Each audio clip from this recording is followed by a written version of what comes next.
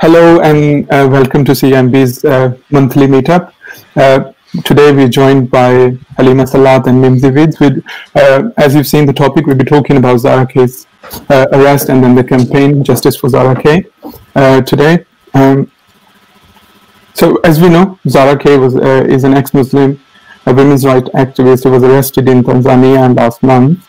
And then ex-Muslims from around the world came together and started a campaign in her defense with the hashtag Justice for Zara Kay and Stand Up for Zara Kay. And today we're joined by two with Halima, Salat and Mimzy Vidz, who are actually part of the campaign and leading the campaign. We'll be setting a lot of the things straight because there's been so much on the social media about this.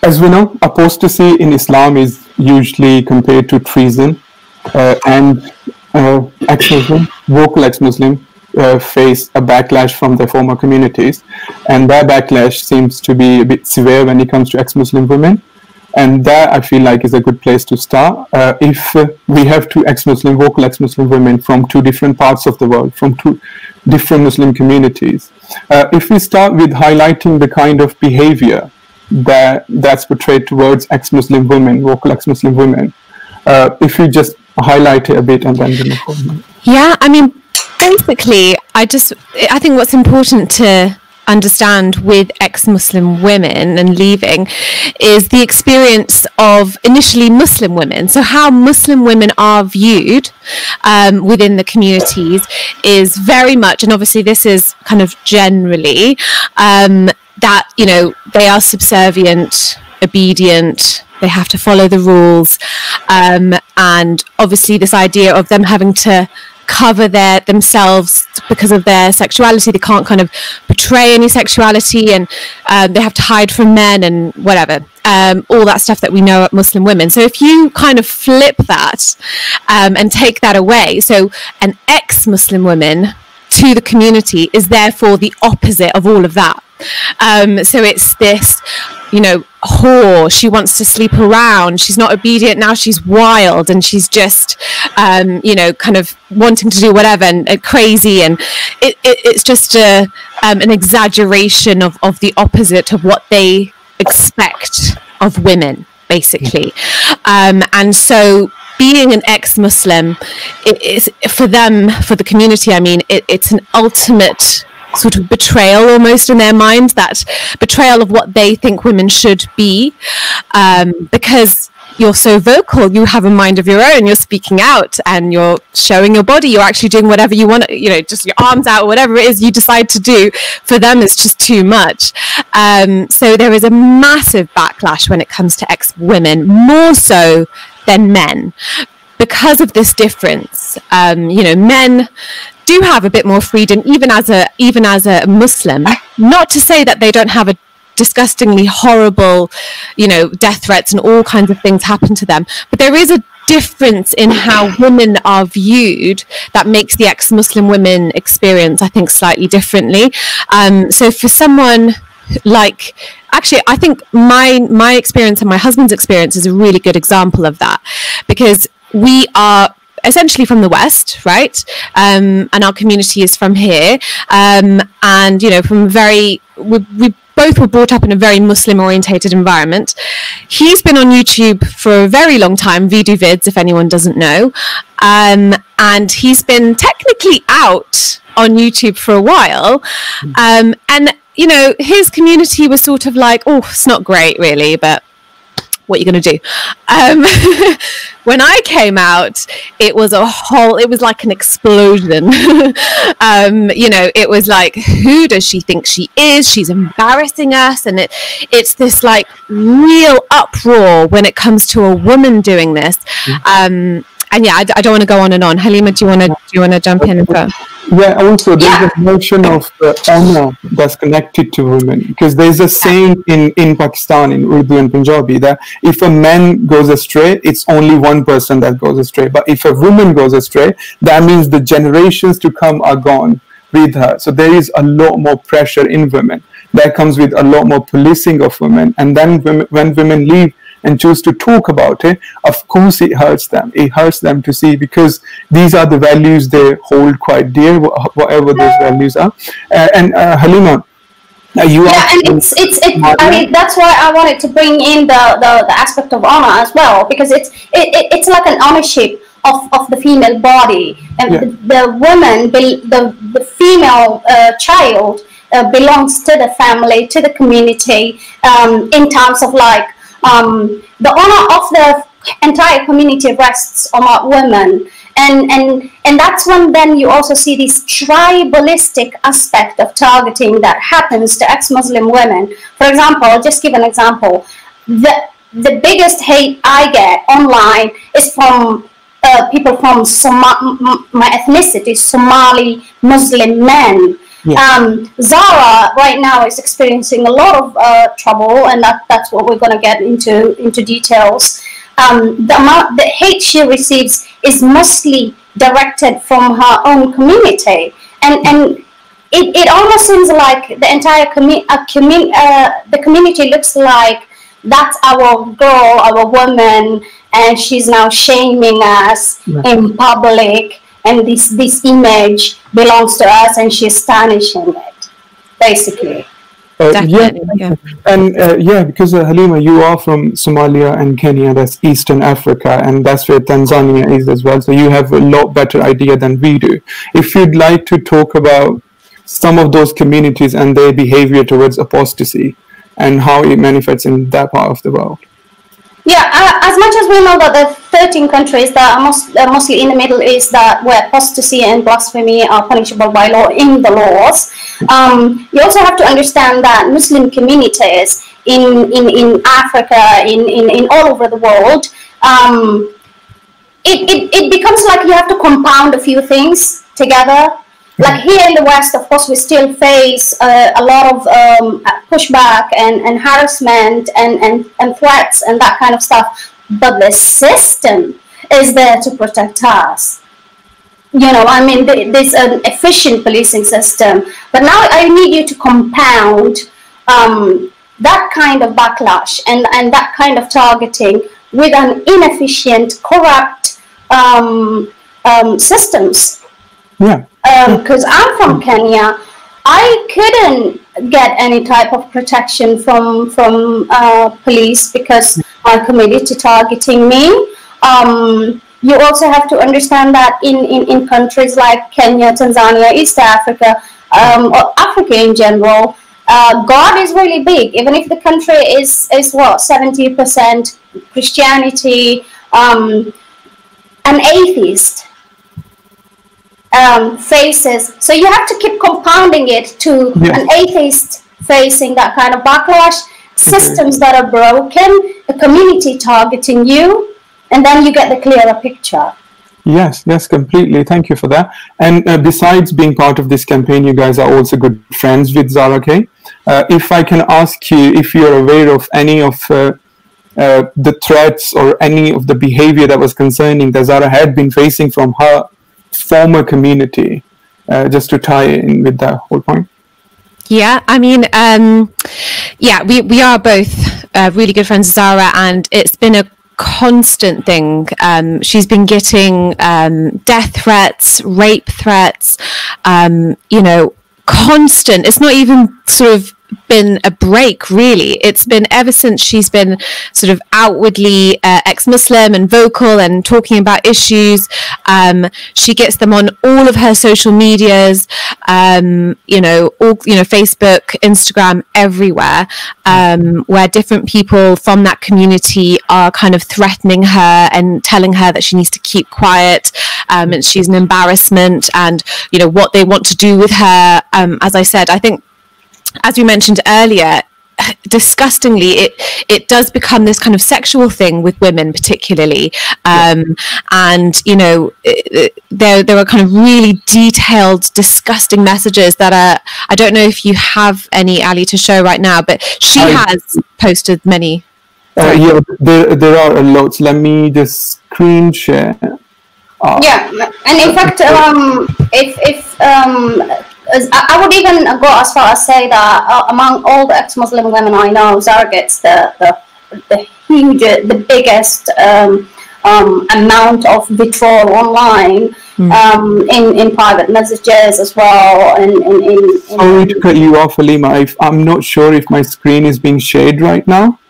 I'm terrible at this stuff. Can you guys in the comments tell us if the screens? I'm just trying to show some of the messages that Zara's been getting from her former community throughout the years. Let me have a quick look. No, I think below. I can't see. Okay. Let me do my entire screen. Okay, I think I figured it out. I'm just really bad at this stuff. Awesome. Okay. There. You see, guys, she needs to be exposed. I don't know what this word means.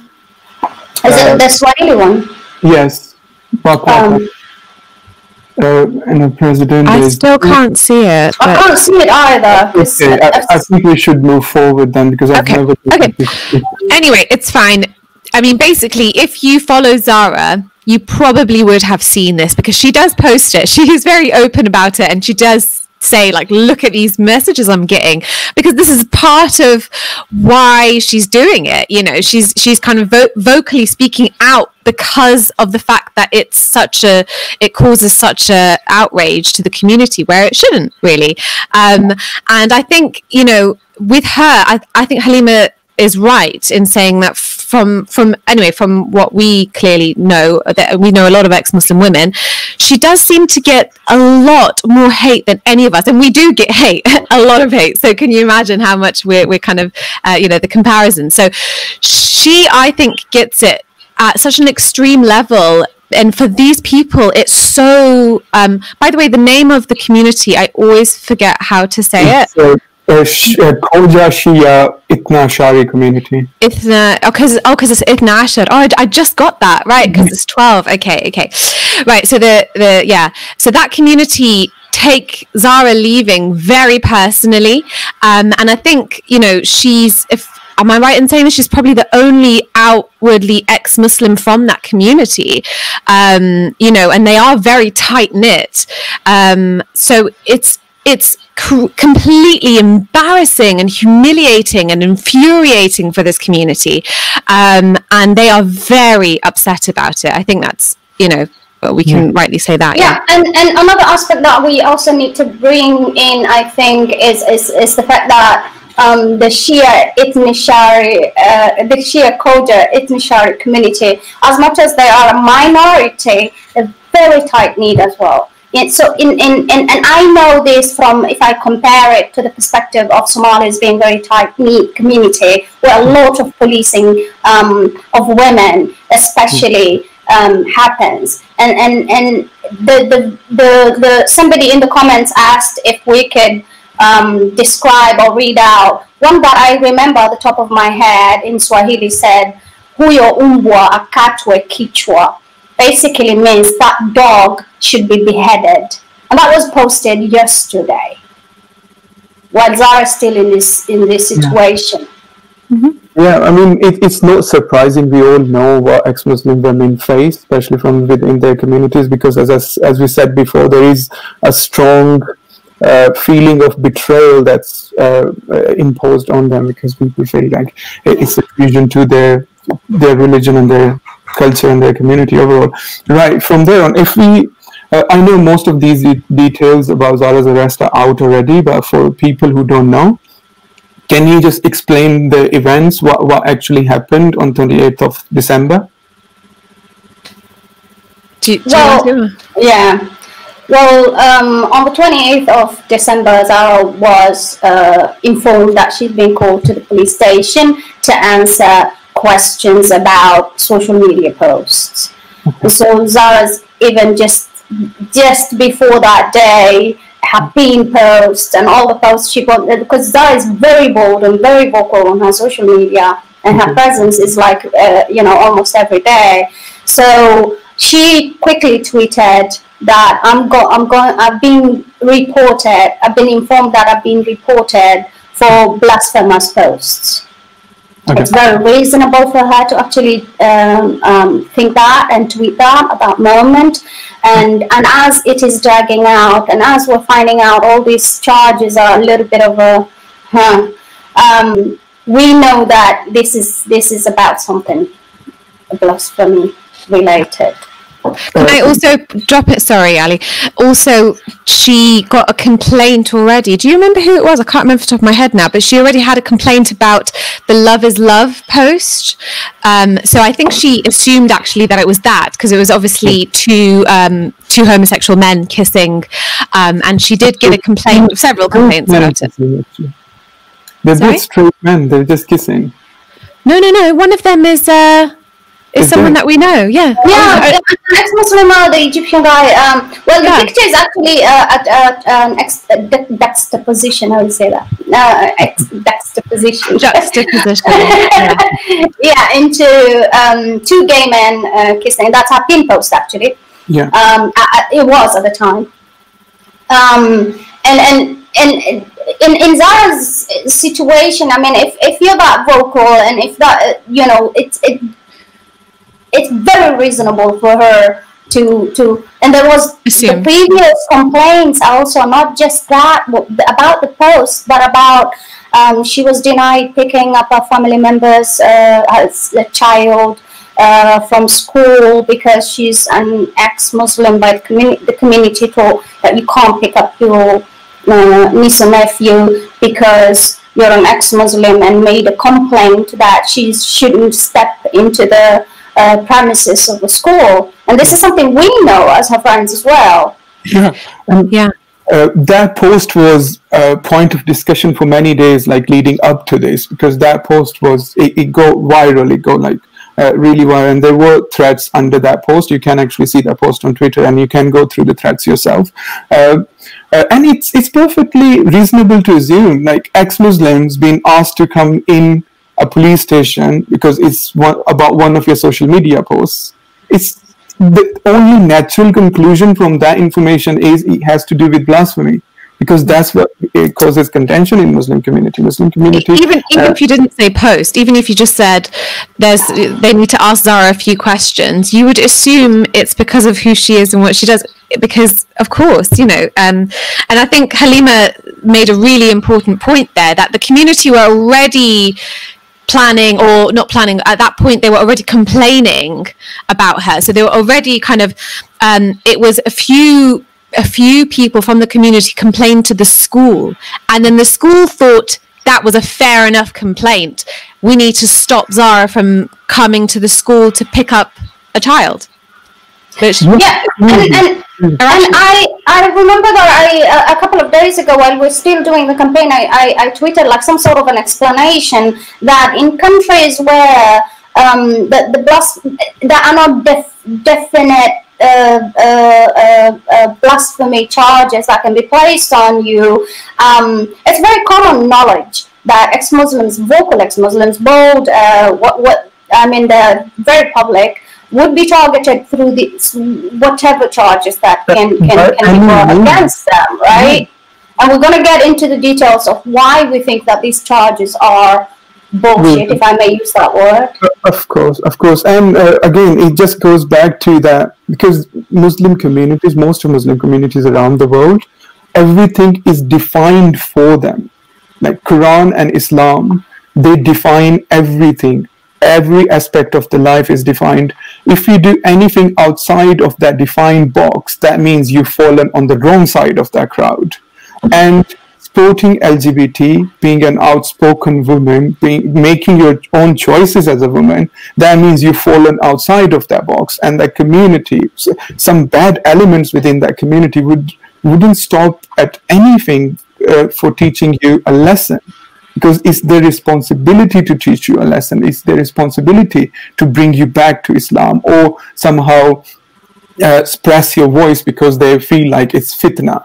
And that's the word they use for it. Okay, if we move forward to immediate aftermaths of the arrest, because we'll come back to the blasphemy post afterwards when we'll talk about the criticism this campaign has faced.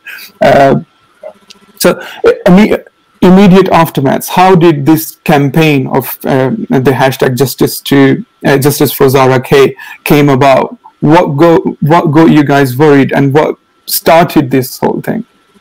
I think what's important to mention as well, sorry Ali, this might be a little bit touching on the criticisms, but initially we actually just wanted to see if this could be resolved locally, and if anyone has been looking at the updates that we gave right from the beginning, the first tweet that I actually tweeted out was not giving any information. I was like, she's okay, I can't give out any more information, and that was because we wanted to handle this and see what the issue was and just resolve it and have it over with and get her home, basically. That was the plan. And the reason that's touching on the criticisms is because we have had criticisms of people saying that this is just like a publicity stunt and she wants fame and ridiculous things that make my blood boil just thinking about it, right? Yeah. We'll come to that, okay? But it's obviously not any of that, because initially we wanted to resolve it. Now, when we started to realize we can't resolve this, we needed help to get this resolved, and we needed people to make noise and be aware of this and make sure that that community have eyes on them, so that, you know, they can't get away with any bullshit, basically. There are people that are watching, there are people that are standing for Zara, and we are watching so that they can't, you know, do anything horrible and ridiculous. Yeah. That's when we started the campaign, and we're like, this is what's happening with Zara. Everyone needs to make noise, everyone needs to retweet, and you know, bring awareness to her situation. Yeah. Really. So, International Ex-Muslim Coalition, which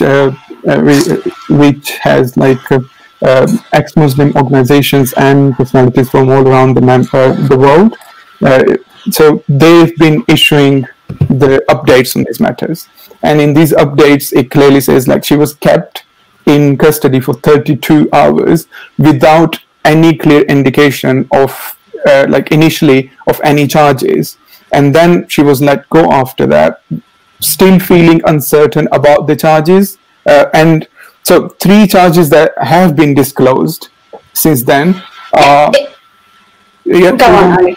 Yeah, but like you know, I sorry to interrupt you, but that the fact that how these charges were later said to be about this and this, and about a SIM card, about a Tanzanian passport that wasn't returned, about a post she made moons ago while she was living in London, talking about some really silly stuff. Like, how many of us share a BBC article and say, oh, that's a dumb thing, you know, or that kind of thing. So what you have to understand is, even if, you know, the people who argue, oh, it isn't something bigger, it you know, what warrants 32 hours of being grilled and questioned about her work, Faithless Hijabi, yes, why she left Islam. So, you know, for me, when I hear that, it does make my blood boil as well. It's like, you have to compound these things. Come on, you know, you can't be. I think what's important here is to actually break down what was happening there. So, you know, she went in, was told about post, right? When she got there, she was told it was about the president. So in a criticism of the Tanzanian president is against their law or whatever. But I mean, that post, anyone can see a post, anyone can see the date on the post. It was it May 2019, right? 2020. 23rd of May 2020. There we go. Halima knows the exact date. Right. So it was when she was in the UK, well before she was in Tanzania. So, you know, that, I mean, now they have disregarded that anyway, because it was never something that they could rely on. Okay. So initially that's what they brought her in for. Now, after bringing her in, Then there's the kind of, well, what SIM cards do you have? How are you using your phone? You know, because they actually took her belongings, so her phone and her passport, which we'll go into.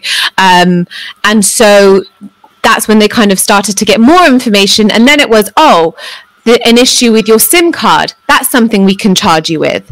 And then, you've got an Australian passport. Where's your Tanzanian passport? This is something we can charge you with. And then it just kind of started to become this, and this is why we're campaigning, because it's very clearly, what can we charge you with? What have you got there? What's this? What's that? What else can we charge you with? And it's trying to find something to charge her with. Now, why would that happen? And you also have to remember that up to date, she's been drugged through this, and every day that she has to report to the police station, there's not been a due process hasn't been followed at all, and she hasn't been taken to court. She hasn't been given a court date. There's literally why we think these charges are politically motivated and why we think that Zara is being targeted, because we also have these sources from the ground that are very credible, and we know that it was instigated and started by the Khoja Shia community, and somebody went to the police, and I don't even have to get into details about how corruptible police in areas like this can be. I am from Kenya. I know how corruptible it's not even just Tanzania or Kenya. This is, you'll find this everywhere. You'll find this in Pakistan. You'll find this in the Arab world. Places where you can, bend the rules, bend the law. I mean, in Morocco, this definitely happens.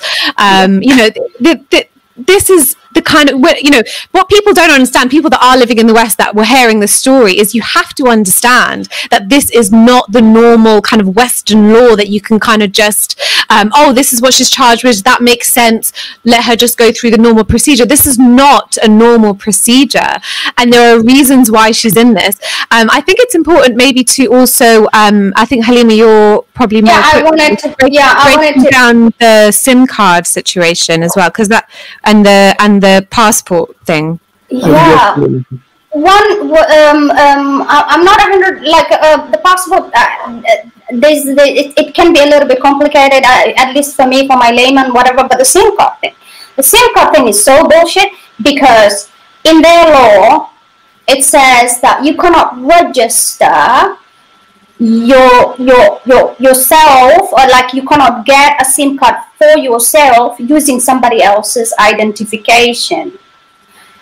But this SIM card is registered to a family member and borrowed by Zara. So it's not like Zara went and pretended to be somebody else to register a SIM card. That's their own law. I've read about it, I looked at it, and this is a law that has also been introduced in 2020 in Tanzania.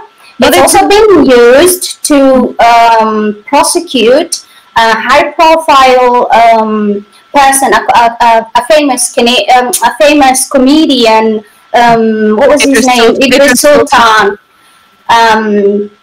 And it was used. The same law was used to prosecute him because he posted on social media something about laughing about politician. The president, was it? I can't even remember. About the president, literally the same situation. And what's important to note here is then they've also kind of disregarded this SIM card now because they can't hold it against her. So what they have been trying to focus on, but it's also irrelevant and doesn't kind of matter in her case, is the issue with her passport. So they've been thinking, okay, those two other charges or those two other things, allegations, we can't really hold on to her. Let's try and hold on to this passport situation. So the passport problem is, what they're saying is, because you became an Australian citizen, you should have given up your Tanzanian passport. She misplaced her passport, so I don't think there is a crime against losing your passport. I think people do that all the time. Also, it's irrelevant anyway because she wouldn't be able to use that Tanzanian passport because they've updated the Tanzanian passports to, is it electronic ones now? I want to talk about that because and that's because I still hold a Kenyan passport as well, and so and this was a thing that was rolled out within the East African bloc, Kenya, Uganda, Tanzania, and that in was it beginning of end of 2019. They started rolling out that they're migrating. In fact, the word they use is migrating to electronic passport. So. And Zara had left also as a minor, like she left Tanzania as a minor. She acquired her Australian citizenship, and according to their laws also, once you've acquired another citizenship, it's automatically assumed that you're no longer a Tanzanian citizen. Zara entered Tanzania with her Australian passport, with a valid visa, and which got extended. So the passport thing for me is also bullshit. And also, okay, it's all bullshit, right?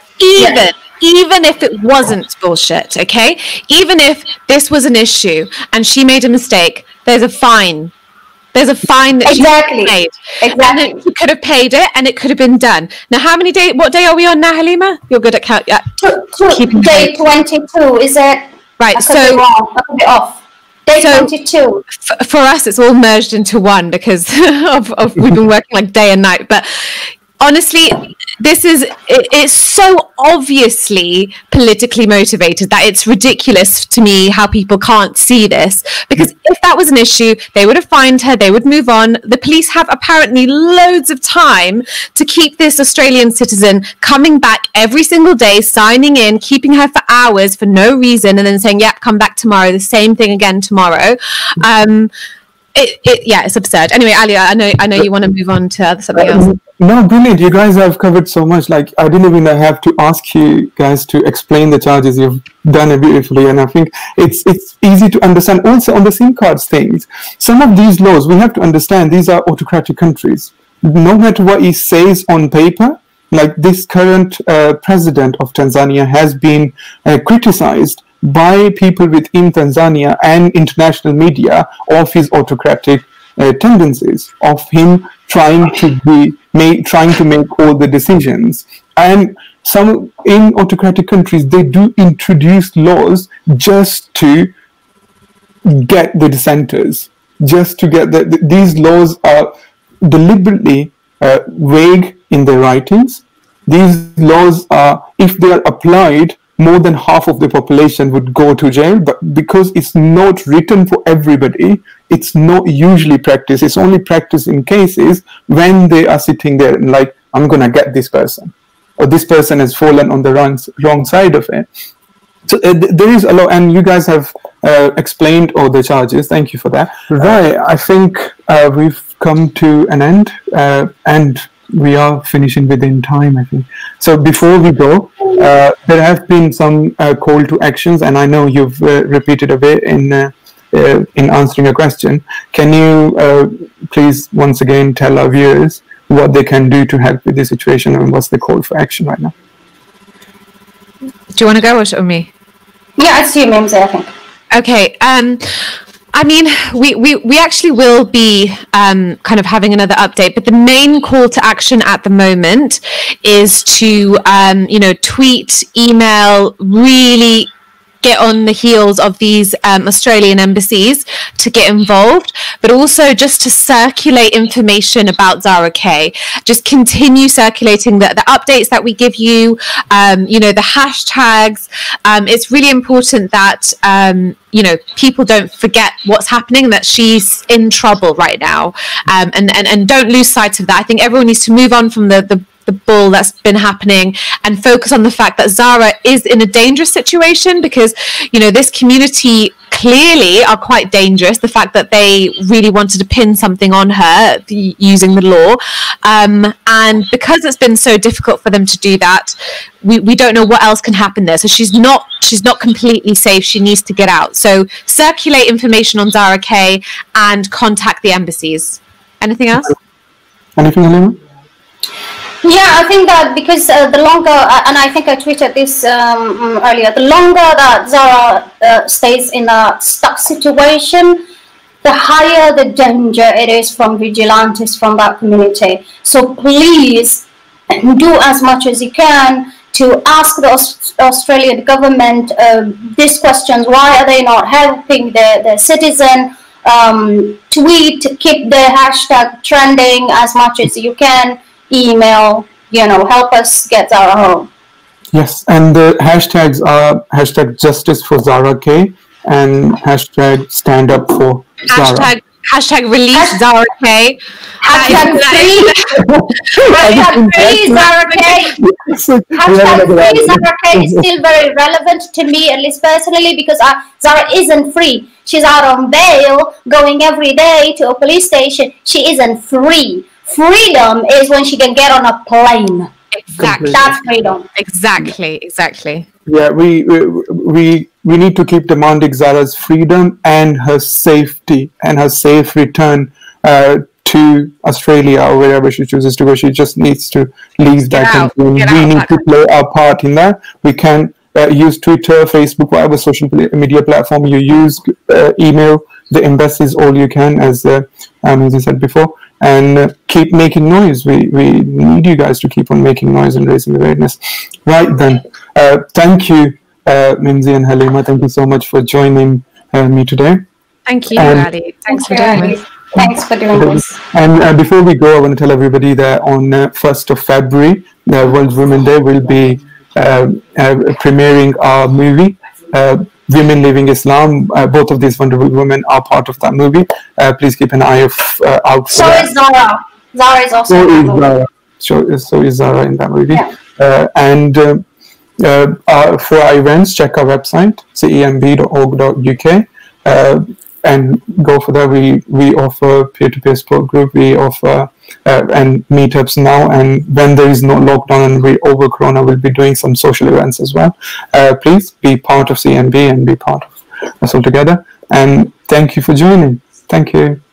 Thanks, guys. Bye. Bye.